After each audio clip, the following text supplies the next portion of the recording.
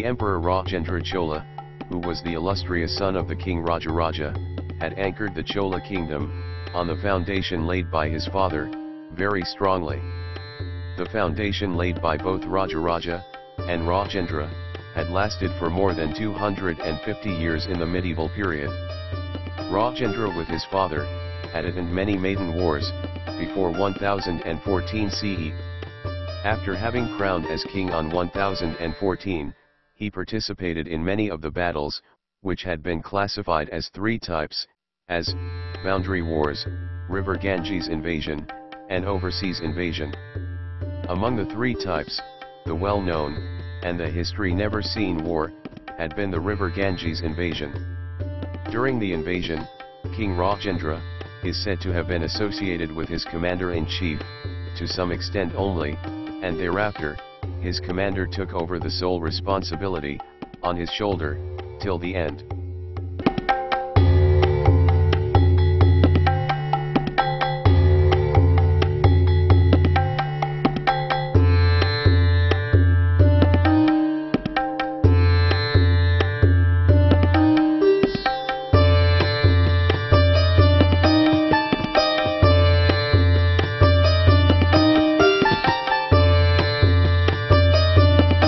Having conquered the Ganges provinces, that is, the northern regions, under his reign, Rajendra Chola ordered the defeated kings, to carry the Ganges-filled water pots, with them, upon the 1008 elephants, to his capital. He gave a warm welcome, to his commander-in-chief, surrounded with his victorious army, by having received them, on the banks of the river Godavari. This massive victory is said to have been achieved, by his commander-in-chief, by having lined up his war elephants, side by side, like a bridge, on which he crossed the river Ganges. In order to commemorate his great victory, over the northern provinces, he had built a Shiva temple, as like the one, which had been built by his father Rajarajan, at Thanjavur. This place was called as Gangaikonda Cholapuram, followed by his victory, over the Ganges near provinces.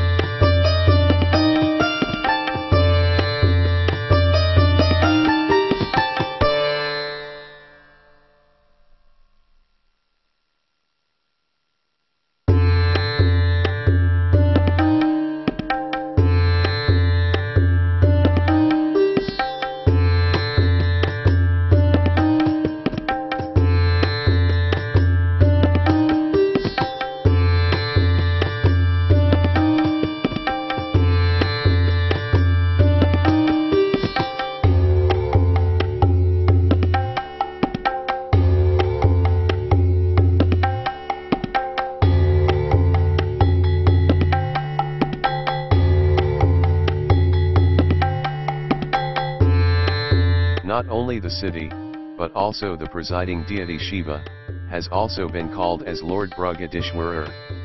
The city was also called as Gangaikonda Cholapuram. The lake he erected, also was called as Silagungam Lake, now been called as Ponneri. From these names, one could easily understand how much the Ganges invasion, made an impact over him. He also transferred his capital from Thanjavur, to Gangaikonda Cholapuram, after his 6th regnal year, that is, 1020 CE.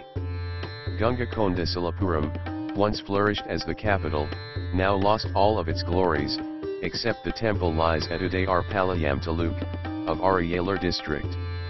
This was trifurcate from the erstwhile, composite Trichyur of Pali district. Rajendra Chola and his successors, had built a very big palace at Orakatai, 1.5 km away from Gangaikonda Cholapuram, where only, the ruined bricks debris, is seen now.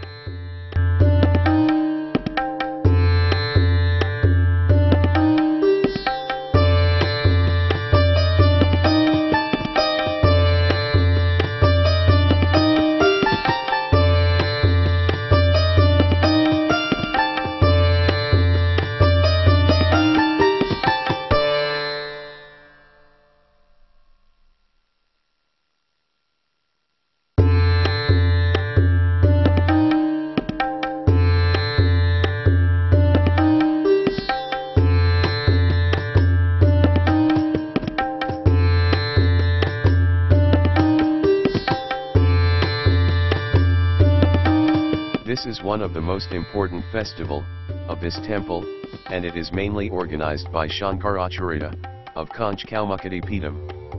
As the presiding deity, Parabudayar, that is, lingam, is in the type of Rakshasa, that is, huge lingam, it requires 75 gunny bags of rice to completely cover the huge size of the lingam. The whole lingam looks like a hill, made up of white rice. The Abhisheka Prasadam, that is, the rice after offering to lingam, will be served as anadhanam, that is, free food to all the devotees, on that day.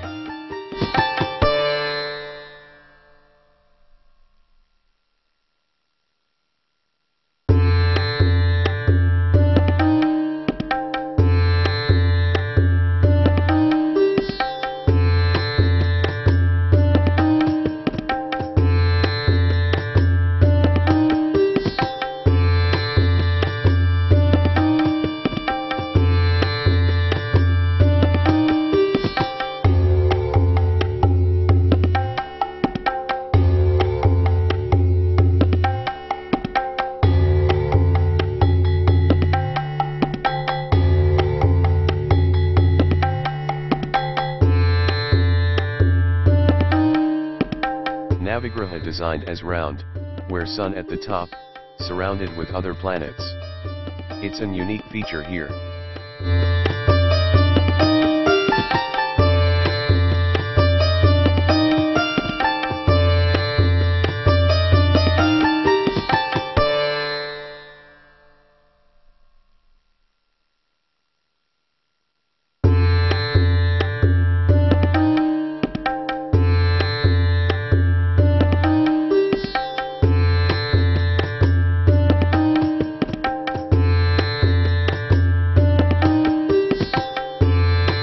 The temple is built on an elevated structure, with the courtyard, measuring 560 feet, by 320 feet. Its sanctum measures 100 square feet, and is entered through the Ardha Mandapam. The sanctum doorway is flanked by Dwarabalugs, each 6 feet tall. The sanctum contains Brigadishwarar, Shiva, in the form of lingam. This lingam is 13 feet tall, and the base has a circumference of 59 feet. There is an image of a seated Nandi, the transcendental carrier, the bull, in the courtyard, aligned axially 660 feet facing the sanctum. There are 5 shrines around the sanctum, and a lion well, which was added during the 19th century. The temple site has a monolithic representation of Navigrihas, the 9 planetary deities.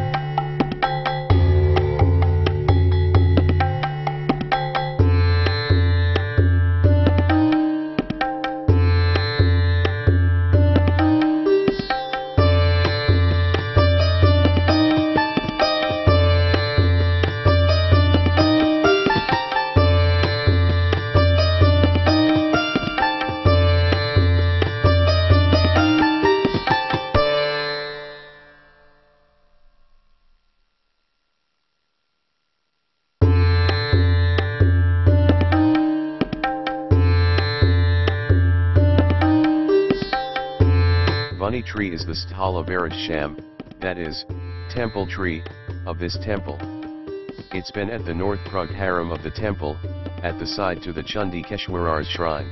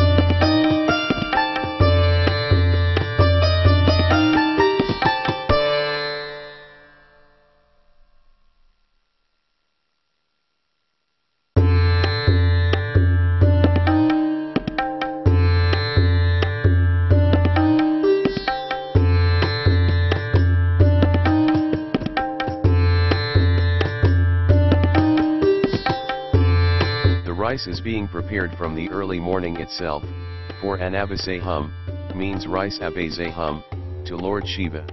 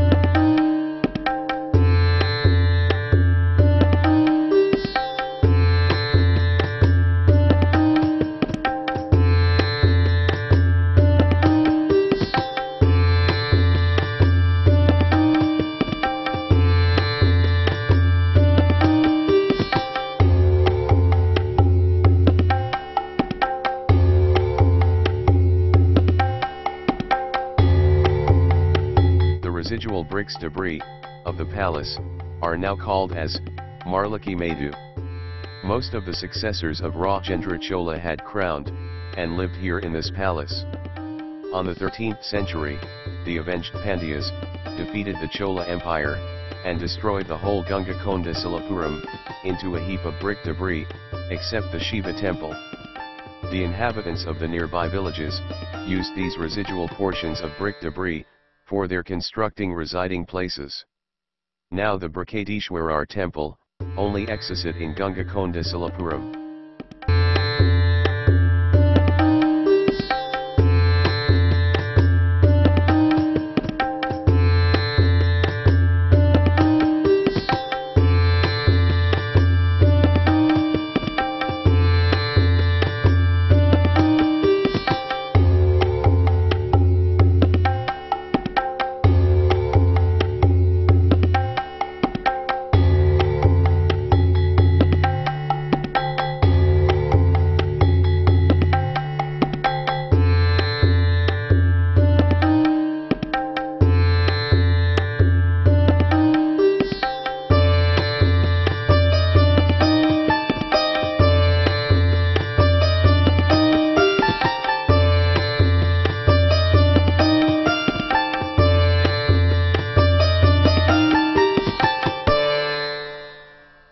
The Brihadishwarar temple is located near the village of Gangaikonda Cholapuram, about 280 km southwest of Chennai, and 50 km from Sthumbaram. Roughly 70 km to the northeast is the similarly named Brihadishwarar temple in Tanjavur, and is about 30 km to the northeast of the Airavatheshvara temple. All these three are UNESCO World Heritage Sites. The temple is on Highway 81, connecting Tiruchirappalli and Sthumbaram. The nearby city of Sthumbaram is connected to other major cities by daily trains, by the Indian Railways, Tamil Nadu bus services, and National Highways 36, 81, and 245. The nearest airport, with regular services, is Tiruchirappalli International Airport, about 120 kilometers away. Though inland, the temple is near the Kolli River, within the Kaveri River Delta, with access to the Bay of Bengal, and through which to the Indian Ocean.